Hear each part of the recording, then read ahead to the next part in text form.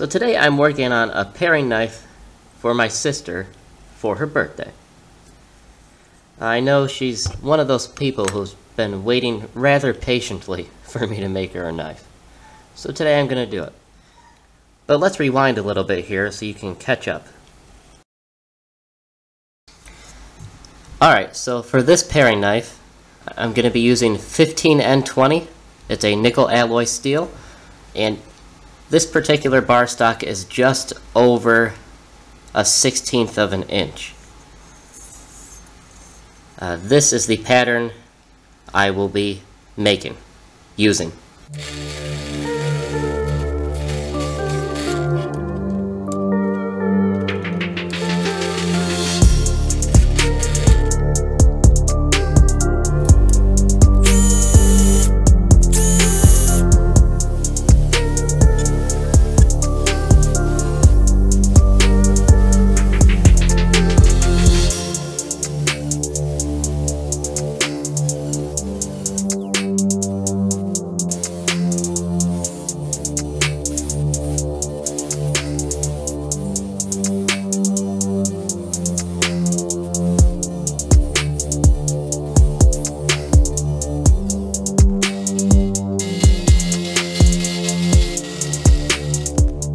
So the next step is to take this little knife and heat treat it. Because it is so thin already, it is wise to harden it before I grind it.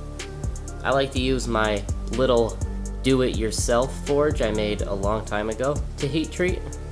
And then I've got this way bigger forge that I bought from Atlas Knife and Tool. And I am hoping to have some forging videos coming up soon. So make sure you subscribe so you'll get those.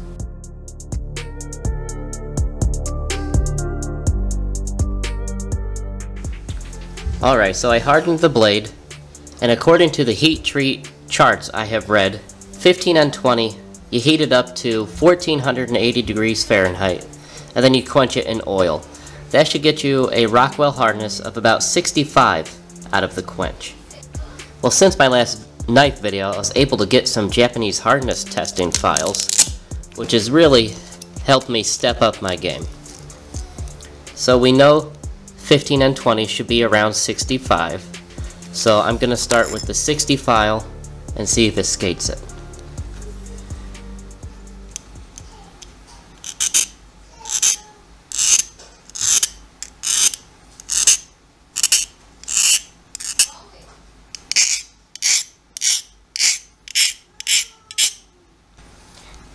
And it does. Did you hear how high pitched that is? It's not dull and low. So this knife is above 60 Rockwell. It's about as accurate as you can get without having a heat treat oven and a hardness tester.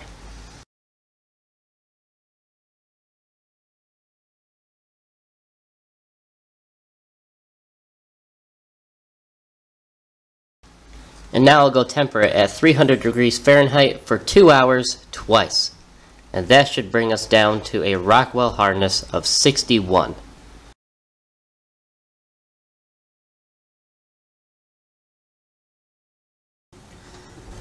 So I decided for this paring knife I'm going to be using stabilized black walnut as the handle. I'll be going with 3/16 inch brass rod for the pins. Brass and walnut just go together real well.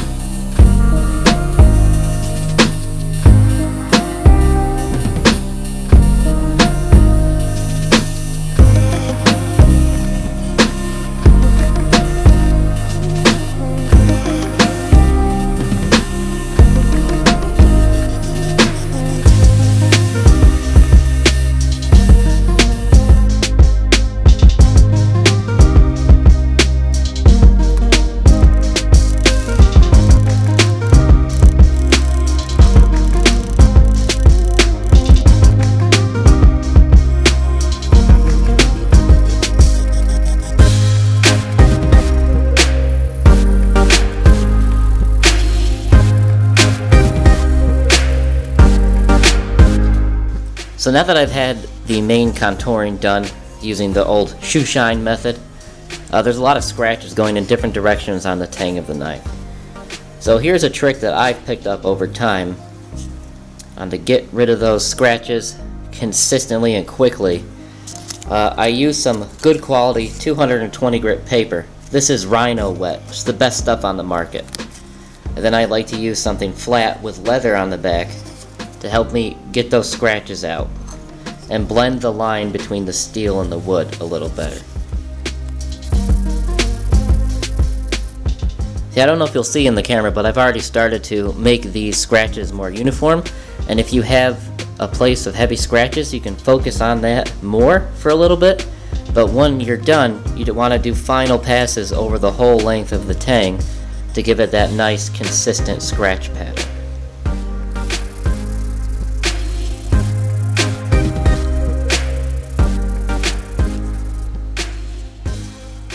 After, I don't know, maybe 5 or 10 minutes with some elbow grease, and I got this nice uniform scratch pattern. And now I can just take it up the grits and make it look as shiny as I want. And now I'll just continue sanding the wood with 220 grit with no backer until it's nice and clean and I can't see any vertical lines from grinding or the shoe shine. Then I'll continue up the grits probably to about 800. I'm gonna put a light coat of oil on it because as I'm working with this walnut, I think somebody got me. I don't think this is really stabilized. It doesn't smell stabilized anyway, so I think it'll take an oil.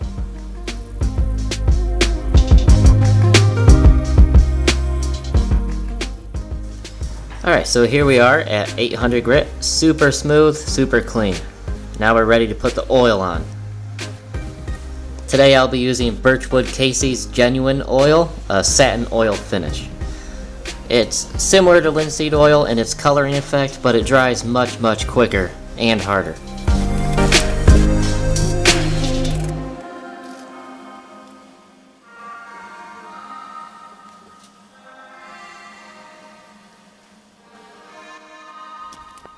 So I went to edit the video and I noticed this weird little mark. And I came down here going, what the heck?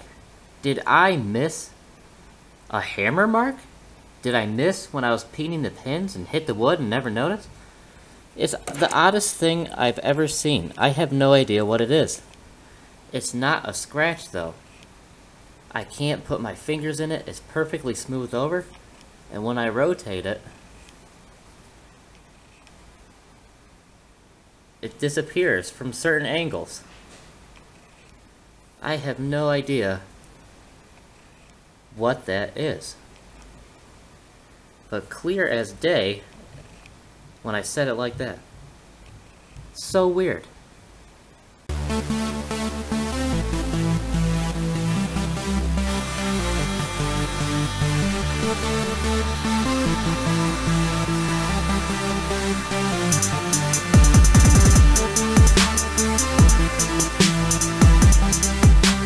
Alright, and now it's time to sharpen this little paring knife.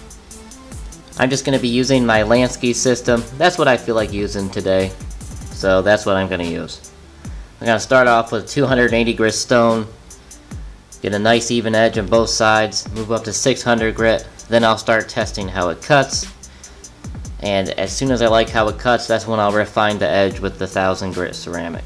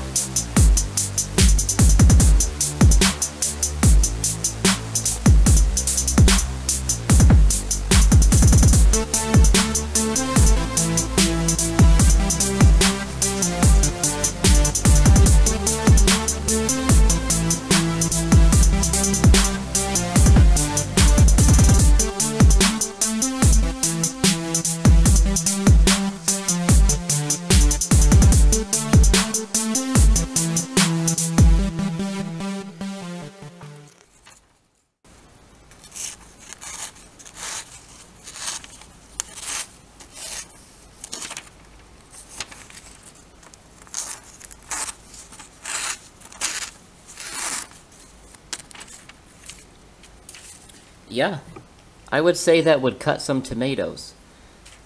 This is just Harbor Freight magazine paper. A lot harder to cut in this fashion than regular paper. This little paring knife is actually almost unnecessarily sharp for its job. I'll get it cleaned up, then we'll get those glamour shots.